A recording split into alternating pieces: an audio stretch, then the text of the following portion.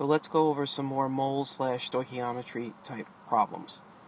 Okay, in number 9, you have to give a numerical setup for calculating the number of moles in a sample of calcium carbonate. Well, of course, if you go to the reference table T here, you find here's the equation. Number of moles is equal to mass over gram formula mass. You want to go back.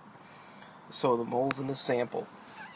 What I would suggest is writing the formula. Moles is equal to mass over gram formula mass. Now they're just asking for the setup. So plugging in the numbers is going to be the setup. They didn't say anything about sig figs. They didn't say anything about units, so leave them off.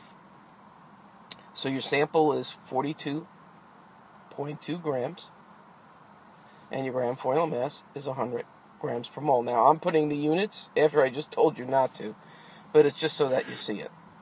So there's your setup for number 9. Let's go to number 10. Determine the percent composition by mass of oxygen in calcium carbonate. Okay, so this is, of course, another equation. In this case, now we're using percent composition. Part over the whole thing times 100. My suggestion is, of course, to write the equation first. So let's do that. So what do we have? We have percent is equal to the part over the whole thing times 100. So it's the oxygen. Now, it's O3. You do have to account for oxygen 3 times. So it's 16 is the gram formula mass for oxygen times 3. And that's going to be divided by the whole thing. And they already gave you the gram formula mass of 100 times 100. So 16 times 3 is 48. 48 over 100 times 100. Of course, the hundreds are going to cancel, and my answer is 48%. That's for number 10. For number 11 and 12, we're using the information down here. All right, and let's check it out. Okay, so in number 11, we have to balance the equation for ammonia and oxygen using the smallest whole numbers. Okay, so I'm just going to rewrite it because I don't have the formula in front of me again.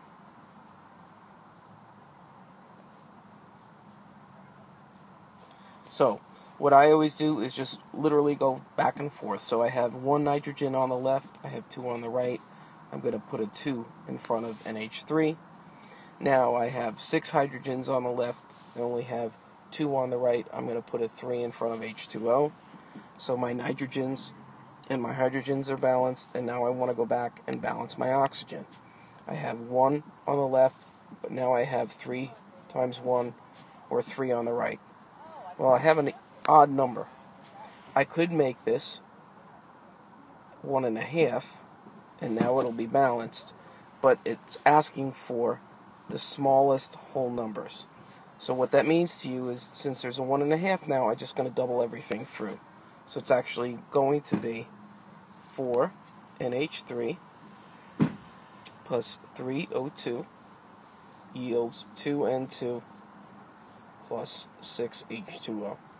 And always go back and recheck.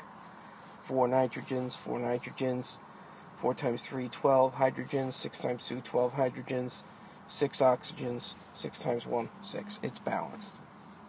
Finally, for the last one here, for number 12, they're asking for a numerical setup again. Calculating mass in grams for 4.2 moles of sample O2 and 32 for the grams per mole of the gram formula mass. So, once again, reference table T. Notice it's repeating. So we have moles is equal to mass over gram formula mass. Now in this case, I have the moles. 4.2 moles is equal to the mass is my X over the gram formula mass, which is 32. Now this is the numerical setup. I'm done. Keep working hard. Practice these over again. Remember, these are the 2017 stoichiometry mole questions.